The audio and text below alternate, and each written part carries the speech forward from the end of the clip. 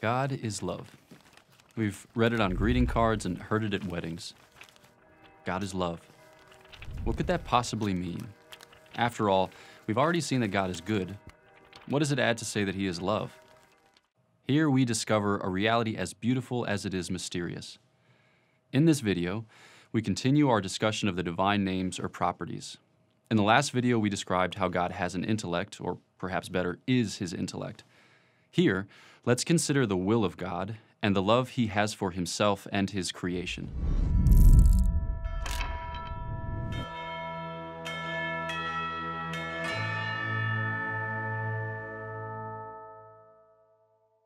Since God has an intellect, it follows that He has a will.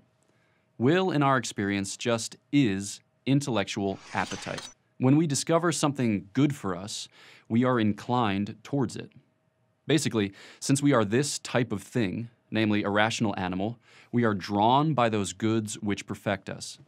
The faculty which reaches out to intelligible goods we call will.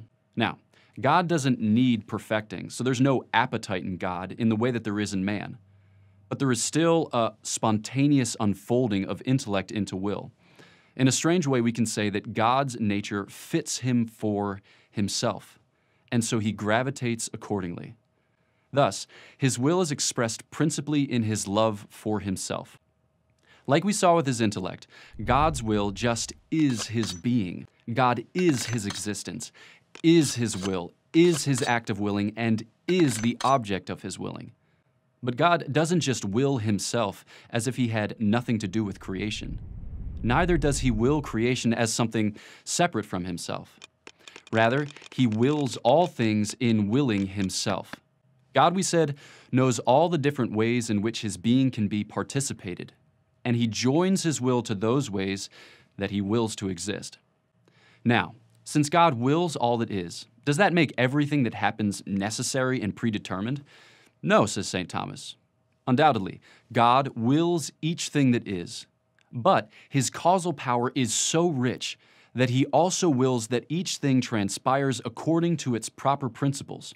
So God wills that necessary things happen necessarily, and that contingent things happen contingently. In our case, this means that God wills freedom to unfold freely through the agency of the persons themselves. St. Thomas also teaches that God's will cannot fail. God is not just one cause among a tangle of other causes. Rather, He is a transcendent, universal cause. He makes things to be and to cause, and all things are transparent to His gaze. His causality accounts perfectly for the network of created causes. So even if a particular cause fails, it doesn't escape the universal cause. What may seem to depart from the divine will in one order returns to it in another, as when a sinner departs by transgression and returns by punishment. When talking about God's will, it's common to talk about antecedent and consequent will in God. St. Thomas describes antecedent will as God's will irrespective of concrete particular circumstances. Consequent will takes account of those concrete particular circumstances. The first is not efficacious, the second is. Here's an illustration that he uses. Picture a judge. He wills the common good of the citizenry and the flourishing of each citizen. Now, let's say that a particular citizen commits a capital crime and that the judge sentences him to death. In this instance, the judge wills antecedently that the man live and live well. But in light of the fact that this man has wounded the common good and justly merited condemnation, the judge wills consequently that he be put to death. So, do we say that the judge wills the man's death? No, and yes.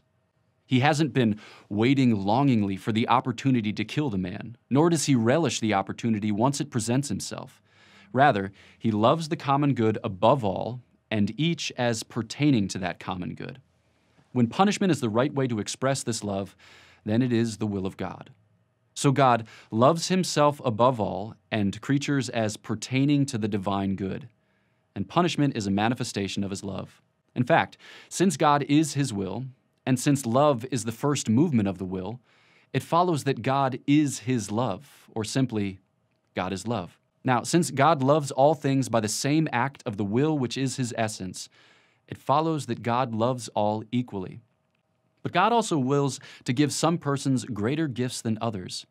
And so we say that God loves some people more than others in that sense. This is the mystery of predilection. In His wisdom, God has seen fit to distribute His gifts unequally for the manifestation of His glory. To some He gives more. Think here of the Lord's human nature, the Blessed Mother, or Saint Joseph. To some, He gives less. For our purposes, we believe that each is responsible for what God gives. For some, 5 talents, and for some, 1. Ultimately, God will make each as holy as He wills. He gives what He commands, and He commands what He gives. At the same time, we affirm that God is just, since God gives all what is proper to each according to their nature. God's justice, though, is underwritten by His mercy. By mercy here, we don't mean that God's heart is made miserable at the suffering of others, but rather that He works to remove the source of our misery. In fact, God's works of justice are founded on mercy, since nothing is due to creatures except by God's gift. Our only claims on God are claims founded on what He has first given us. And so in this sense, we say that His mercy is the very pattern of His justice. In the end, we gaze steadily into the mystery of His will, knowing that He is good, that He is loving, that He is just, and that He is merciful. For God is love, and that's a reality excelling our hearts. For readings, podcasts, and more videos like this, go to Aquinas101.com. While you're there, be sure to sign up for one of our free video courses on Aquinas. And don't forget to like and share with your friends, because it matters what you think.